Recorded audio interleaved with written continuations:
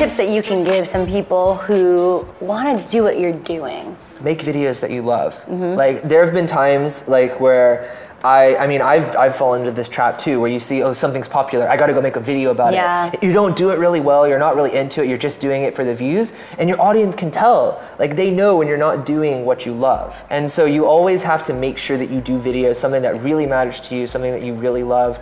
And from a technical standpoint, have good sound. I see so many people, like I made that mistake as well, where I didn't have good sound in my videos and people run away from that. Like, dude, amateur dude. You're like, sorry, it was a bad day. Crackle, yeah. So what other tech tips do you have? I mean, like what kind of cameras do you use? Editing, all that fun stuff. For like my videos, I use a Canon T2i, which is, I mean, you can get a Canon T1i, anything like that. Anytime you get some sort of a pro DSLR camera, your videos are going to jump 10 times in quality just looking at that.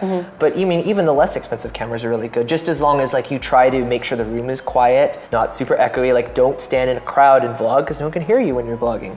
So find a quiet room without the air conditioner running. And graphics-wise, I was getting some tips in terms of how you set your YouTube channel, because you said you're a graphic designer? Yeah, I did that for many years. I had a graphic design company for a while, back whenever I lived at home.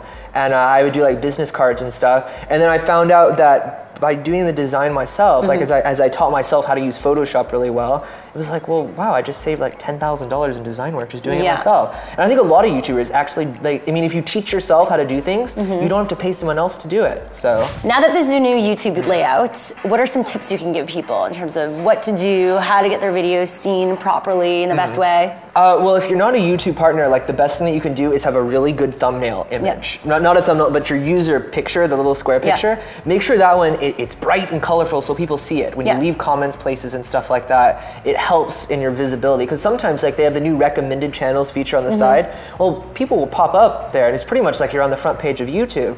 So if you're doing videos, make sure you have a really good image there because that's pretty much your advertisement, your little square of advertisement on the side. So I would put a lot of thought into that.